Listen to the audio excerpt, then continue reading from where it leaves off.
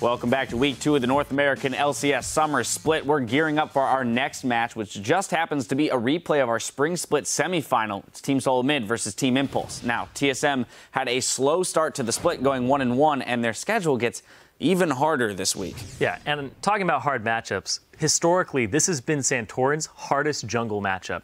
And these two guys, Rush and Santorin, were number 1 and number 2 when deliberating about Rookie of the Split last split during spring.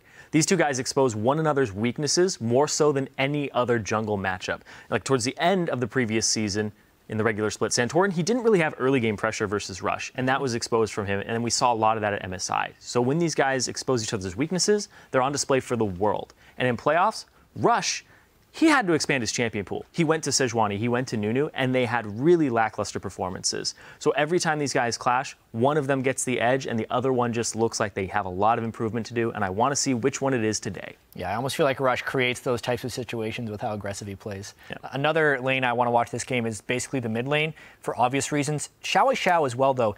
He used to be known for his consistency in putting up huge games back when he was on LMQ, best mid laner in the NALCS for a split.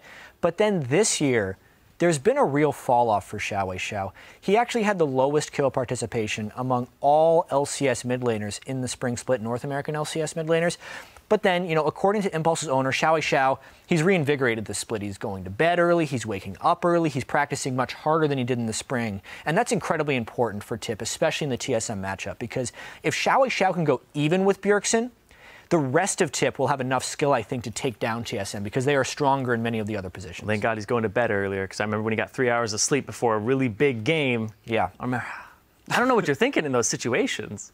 I don't either. Well, he's watching LPL at that point. Right. But well, yeah, at least he's learning from other regions.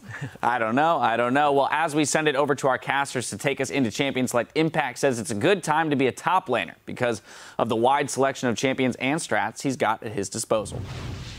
일단 챔피언이 무엇을 하든 상관없어요. 요즘은 그냥 잘하고 그냥 좀 라인전 된다 싶으면 뽑아도 되고 야수나 뭐 피즈나 이런 거 다 할 수 있기 때문에 누누도 가능하고 뭐 많아진 것 같아요. 그래서 좀 탑라인이 재밌어졌어요. 그래서 제가 좀 좋아하고 있어요.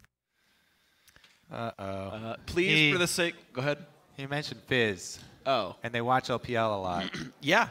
I really don't want to see a Cinderella Fizz. I don't think it's very good. Well, see, mine was on the behalf of everyone who's ever played against Nunu Top.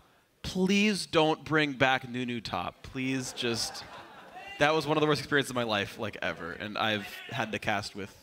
Do lineups. Okay, lineups, yes. Check out starting lineups on the blue side. It's Team SoloMid. In the top lane is Dyrus.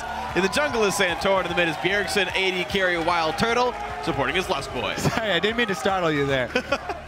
Red side, though, it's Team Impulse. Up top, Impact. In the jungle, Rush. Mid, Xiao. AD carry Apollo and support Adrian. All right, so I guess we're going to get ourselves into Champ Select pretty soon, and we'll see just what crazy fun things Impact brings out. And what Xiao brings out, right? That's true, yeah. I mean, if we're just playing Yasuo and Fizz every game, we're good to go.